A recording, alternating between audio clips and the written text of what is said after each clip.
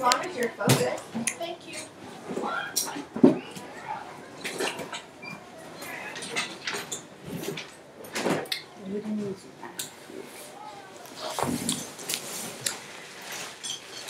Okay, guys, well, we are going to start substituting today, okay? So I'm going to give you some notes right here. And I have it on the computer, so give me 1 second.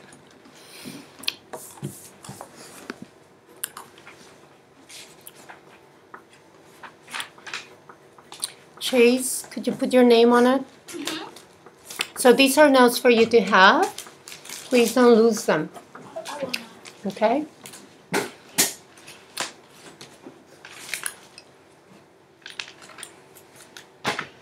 So now that we started doing all these algebraic expressions and simplifying and everything, we're going to start putting all of the numbers that go inside of these variables that we've been looking at, right? Mm-hmm. So look at your definitions.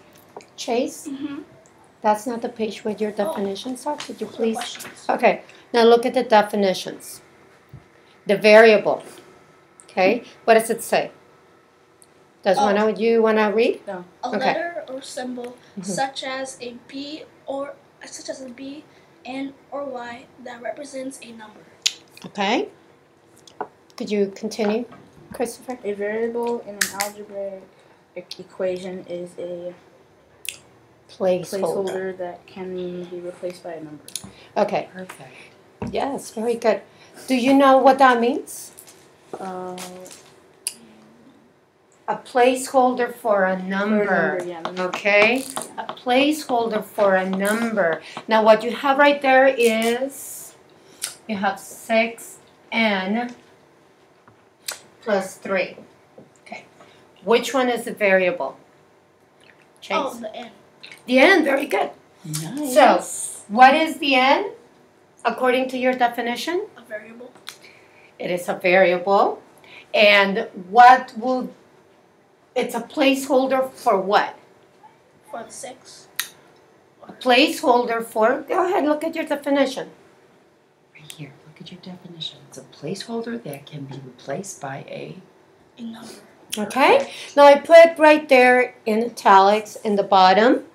It can replace, look at right there, it can replace any number, okay? So it could be a 7, a -2, a 1, a 2,000, a 1,000,000. It can be any number at all, okay?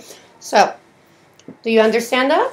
Okay, so give me a number, not such a big number so that we can try it. Give me a number. 8. 8. So n is going to be 8.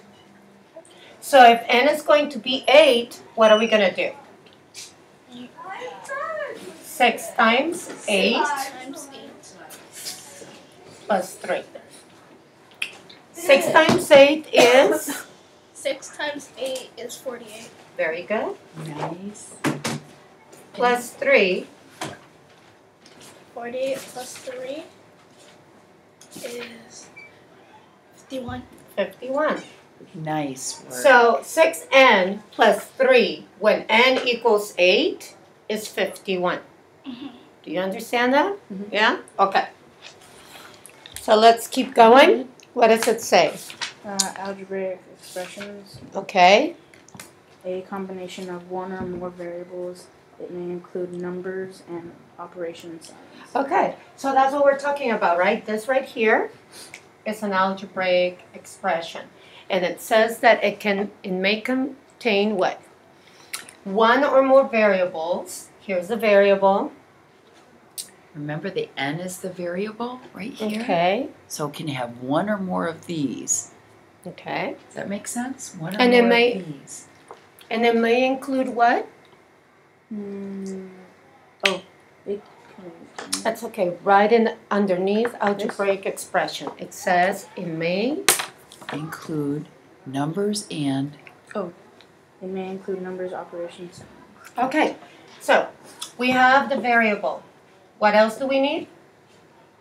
Number Number. Where's the number? 3. 3. And what operation do we have? N plus 3. Very good. Plus, nice. That's an algebraic. Do you understand this? Okay. So far, so good? job. Chase? I understand. Yes? Okay. Good. So let's do one more just to make sure that we understand if it's an algebraic expression. So do you get on this, Let's guys, see. that this is the operation sign, the plus? Yeah. See how this one's the operation sign? Good. And then which one's the variable in here? Okay. Perfect. Now let's look at this. Is this an algebraic expression?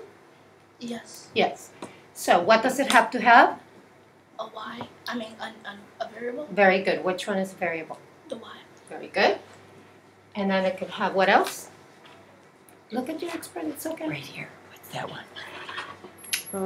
Signs. Operation sign. Good. Okay, an operation. Which one will be the operation sign? The 3 and the negative 6. The There you 3? go. Yes, because the 3 is what? A positive. It's multiplying. Yeah, it's So that's the multiplying. operation, right? It's multiplying. And this is also an operation, the minus, right? Mhm. Because it's subtracting. So, and then it has to have a number, right? So, let's say that this doesn't have the number, it would still be a number 1, right? Because there's one y. So there's the number. Okay. You know what helps me with operation signs, guys, to remember? It tells us what to do with the number. Mhm. So it says multiply the number, subtract the number, add the number. That just, I think, is kind of helpful as the operation sign, just like a road sign tells you how to drive, our operation sign tells you what to do with the numbers. Mhm. It's kind of an easy way to look at it. Okay, guys. Now go to your questions. Okay. Let's start with you, Chase. What does number 1 say? Does it matter what letter I use for my variable? Mm-hmm. What do you think? Do you think it matters? No. That's right. It doesn't matter. You can use any letter you want. We've been using a lot of X and a lot of Y, sometimes C, but you can also use A, B, C, H, N. You can use any letter as a variable, okay? So it doesn't matter. If you see, what do you think? What? The X. Should I tell them if they see it in cursive? Yeah. Okay. I know in cursive we do this. Yes. Good. Now, sometimes when you use X as a variable, or if you see it in the text as a variable, you'll see it in cursive. Could you guess why? A little guess? For No? I So you don't think- mistake it for like a time or something? Yeah. Nice. So that you don't mistake it when you're multiplying. Because if you just have the X like that, it's like you're going to think, and you're using numbers, you may mistake it for multiplying, right? Okay. Or you could use the dot. Or you can use the True. dot, very good. That was smart. Good Or, job. what's the other one? You can use the dot, the X. or you can use the parentheses, remember? Yeah, the parentheses. 3, 4. Now go to question 2, Christopher. Can I simplify the expressions? No, the expression 3x. No. Oh, that's 3 3 times n. 3 times n. Can you simplify that? Is there another way you can say Yes. that? Yes. How can you simplify it? According to the exercises that you've been doing, whenever you multiply, go ahead, You Chase. could do 3 times 1. You can put what? You can replace the n with the 1, right? And with the 1, yes, but then it will be 3 times 1, it will be 3. 3, So right? And how can we simplify it? What's another way you could say Another way that we've been writing 3 times n. You already said 3 times n, and I told you guys you can write it like that. But ultimately, when you see it in an expression, 3n. you see it as 3n. Very good. Please write it in your Nice. So yes. notes. Yes. So yes, and then write the way that you can simplify it. So in this one, yeah, perfect. 3n. Perfect. Chris?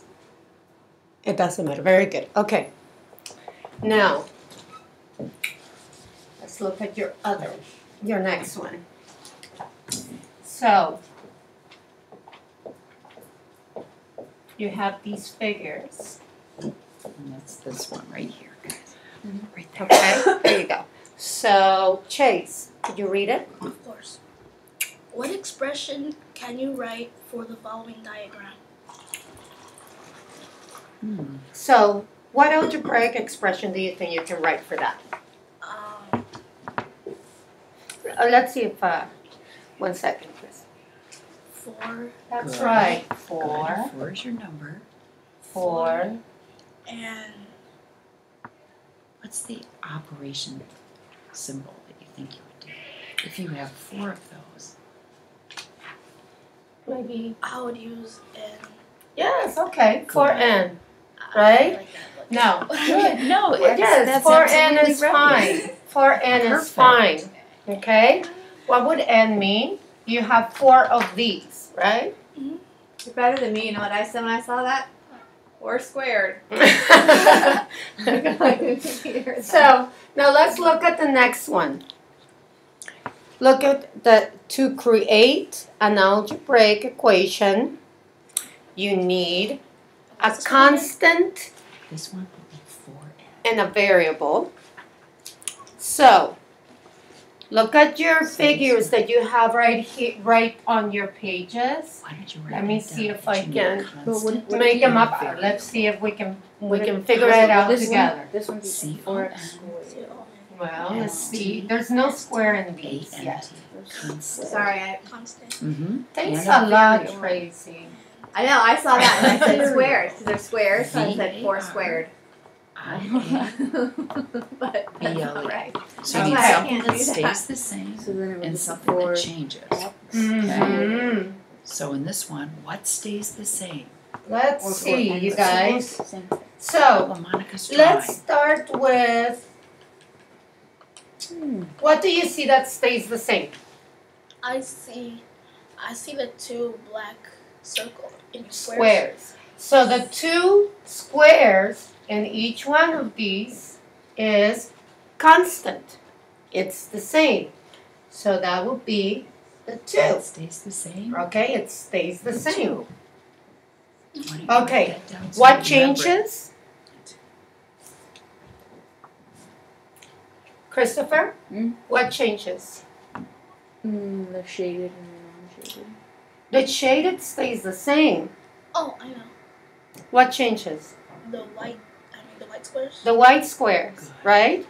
You have first 1 row of 3 squares, and then you have 2 rows of 3 squares, and then you have 3 rows. 3 rows, right? So, what changes is 1, 2, 3, the 3 squares. We called it n in the other one, right? N. Why? Because first is 1, first is 2, and then it's 3, and it can go to infinite. Why can it go to infinite? Because a variable can be Anything. any number. Very good. Okay, so you're getting it? So, this pattern that you have right here can be expressed this way. So let's do this again. What does this mean? It means 3 3 squares. 2 3 squares. can change, is variable in the amount of columns, right? And then every single time you will have the 2 added to it. Do you see this? Yeah? Okay. Now we're going to start making our table on how this would look later in a graph. So let's see. So on this one, Let's guys, the see. 2 is the what? Do you remember which one it was? If this one's your variable, the 2 is called the what? Do you remember? The constant. Okay. Does that Yes, make why don't you sense? go ahead so and write it the down? constant stays the same, and the variable sounds like variety. So it changes. Constant means it's constant, stays the same. Okay. Variable is variety. It changes. Okay, so this is the variable. So go ahead and just write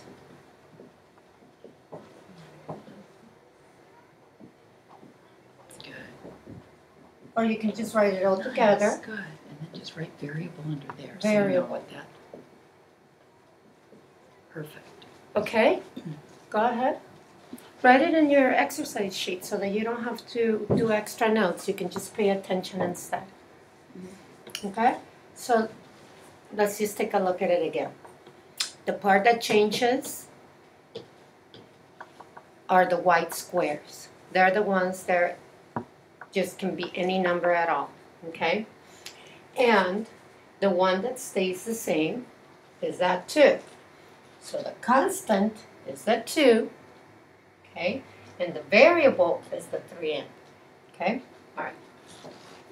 Now we're going to substitute a number for that n, okay? Let's start with a 1. So if we put a number 1 in this expression, what would that be? Chase. You put number 1 in this expression. We'll change Just the n. plug it. So the n will be a what? 1. A 1. That equals? That. So what does that tell you to do? The 3. What do you do with the 3 and the 1?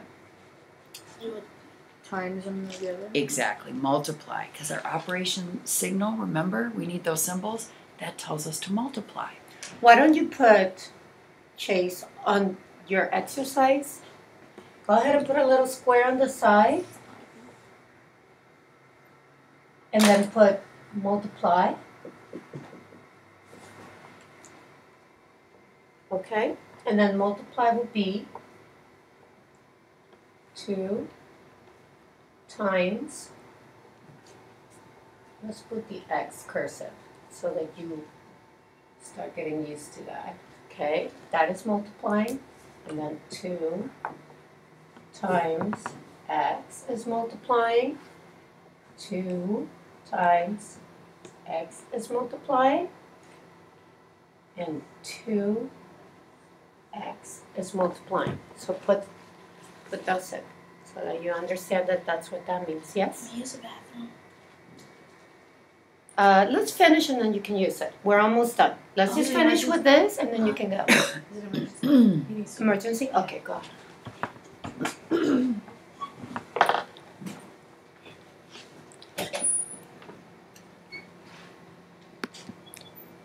So do you get, Christopher, that those are all the same thing? They're all telling us the same thing to multiply. Perfect.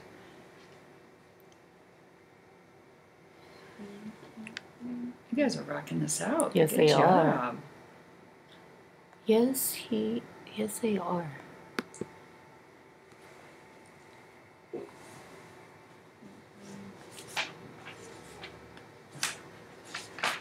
So what I'm noticing that we jumped in front of Mm-hmm. is finding, no, not really. I think they're